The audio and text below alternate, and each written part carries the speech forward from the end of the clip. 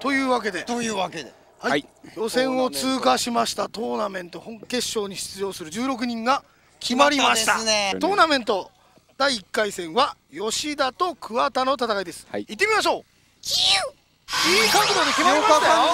実力の拮抗した吉田対桑田は安定性に勝る桑田が勝利。しなやかですよね。ステディー&ハイスピードを身上とする谷口は実力者星野もテクニックで撃沈。結構遠くから降りましたよ今。アグレッシブでありながら安定した走りを見せる熊久保は北岡のパフォーマンスを意に介さず勝ちをゲット。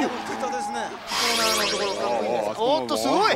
両者脱輪覚悟の熱い走りを見せるが兄譲りのテクニックでダートを制したのは笠原。1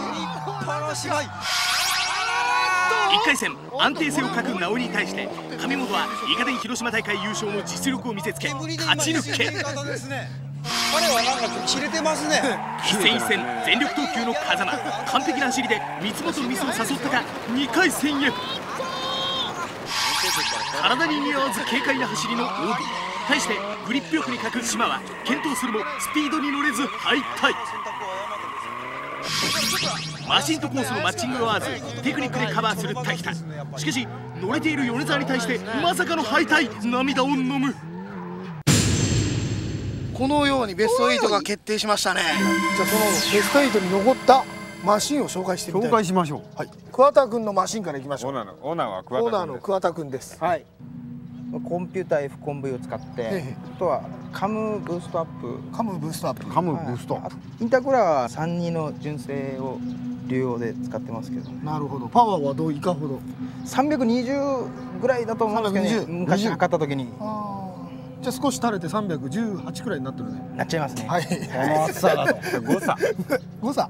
はい、すみません。さあいいんじゃないですか。結構スピードもいいですね。入ってきたですね。はい。向こう側もちょっとクリップは甘いですけれども元気があるという。元気はありますね。ライトを点灯させてダートにも落とす元気の良さ。おなじみ谷口くんのマシンですね。なんか最近変えたとこあるんですか。変えたとこ。なんで知ってんだよ。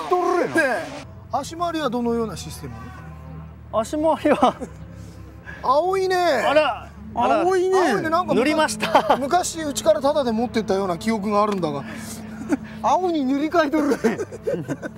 クスコでも結構見てていい動きしてたんだよね。慶応より全然動きが良からしい。畜生。いや乗り手がいいんじゃないですかねあれ。いや虫生活見たらとんでもない。早いですよこれ結構早い。おっとダートに落としてますね。落としようですね。踏んできます。なんかガラッと走りが変わりましたね。審査員の先生方から「おうこう」という声も出てます。やっぱりこいつもバカかみたいな感じですね。いやーしょうがないですね。ミスっちゃいましたからね。緊張しました。それねやっぱ緊張したことによってミスをしちゃったってこと？そうですね。路面とかの温度が冷えてフロントが最初に逃げたんで、あれで動揺しちゃって。熊久保くんです。熊家族。はは。これが噂の熊顔。熊顔潰れとりますね。タービンですか。タービンは結構タービンでも嘘つくんだよね。GT2835 です。そう2835入ってるくせに2510だよとは言っちゃうから。すっげえ嘘つきなんだよね。嘘つきなんだもん。カムが256264です。怪しい。ピストントラストの。怪しいな。ピストンは意外とねノーマルだったり。フロント17、リア18という。実はねこれがね見た目がすごいいいんですよ。みんなほら17とか履くとリアタイヤがちっちゃく見えるじゃないですか。見る目あるね。結構遠くから引っ張ってきました。ところから来たですね。来ました。つなげました。クリップついて。審査員の先生も結構うなずいてますねこれね。これはいいですね。これはような感じに決まったですね。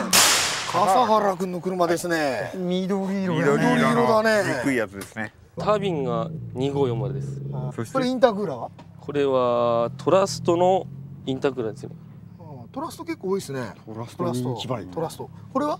これもトラストです。付属のパイプです。そしてこれは？ヒューズボックスです。先ほどから気になる物体。同じ位置から引っ張ってきましたね。速いとは速いですよ。速いですね。この辺速いですね。速度はうまいこといったですね。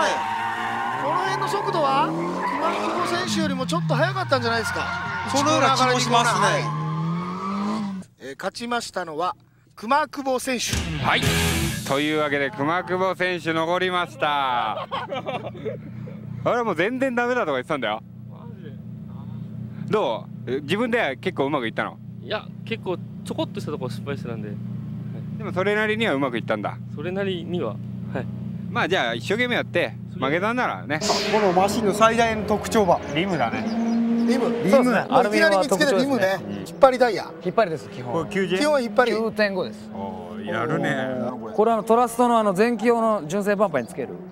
はいはいはい。のリップを下につけとるわけです。長くして。自分で長くして横短くつけたと。評判は巷じゃ。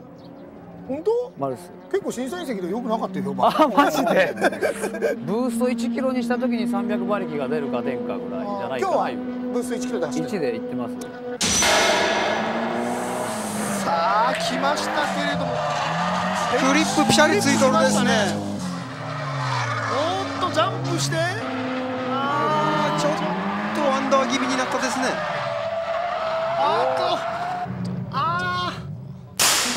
この車も結構いろいろなところで紹介されて有名なんじゃない？何を？ね。でも車変わってんじゃないの？風間の車って。結構いろいろコロコロ変わってるらしいんだよね。俺もねなんかどっかの板金屋でねそっくりいろいろねこの辺がなくなってたの見たことある。これ誰になったよ？風間に乗って。おや？穴が開いてるばい。開いてるね。これは自作。板金屋さんにやってもらいました。なるほど。これ純正のバンパーを切って開けちゃったという。バンパーじゃないね。ボンネットね。ボンネット。バンパーじゃないね。すいませんね。相変わらずのダートの落とす走り。そして2コーナーから3コーナーはグリップを舐めるような走りで、ちょっと文句のつけようのない走りですね。こうやってお姉ちゃんを騙しようとでしょうね、やっぱし。上本無念のピロテンションロッド破損、リタイアにより風間溶接してセミファイナルへ。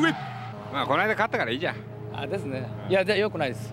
しょうがない。これはもう運だから。仕方ないです。はい。まだ頑張って。はい、森先生博士の熊さんだよ。はいはいはい。貴様なめとんのか。ボンネット開ける前にここになんかにわかチューナーのステッカーが貼ってありますね。これ何これがこれ貼ってたら負けるね。負けるね。タービンは車輪タービンです。車輪シャイシャイとか言ってさっき言ってましたね。車輪シャイシャイ。おやなんかここに金に輝いてるフィルアッパーがあるね。足回りは何ですかもしかして。 K オフィスのエアフォルク。だからいい動きしてんだねさっきからどうも。ね、ベスト8に残れた原因は何ですか？ベスト8に残れた原因は何ですかね？いや足がやっぱりね。ユーラスチューチルビアということで野村さんどうですか？怪しいチューニングバイね。ここからウェイトコントロールで持ってきますね。結構速い。ラインも良かったじゃないでしょうか。いい舐め方じゃないですか、グリップも。久々にノーマルですね、この辺が。ノーマルだね。初めてですね。これは全てノーマルです。すべてノーマル。社外品といえば HK さんのパワーフローのみ。ブーストはここのバルブ抜いてめくらしてですね。調子がいい時でコンマ8、今日はコンマ7ぐらいです。やるね君。あと特徴は特徴。カチャカチャ。折りやすいバケットと。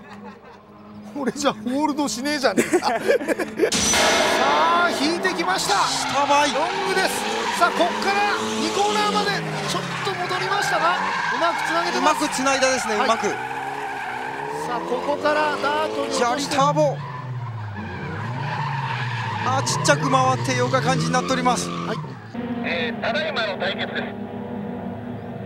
大選手の勝ちです。はい、ということで大武選手の勝ちおめでとう。準決勝進出です。はい、いいですね握手。はい、米沢君君はねそこの芝生飛ばしすぎたから後で自分で掃除してくるように。はい。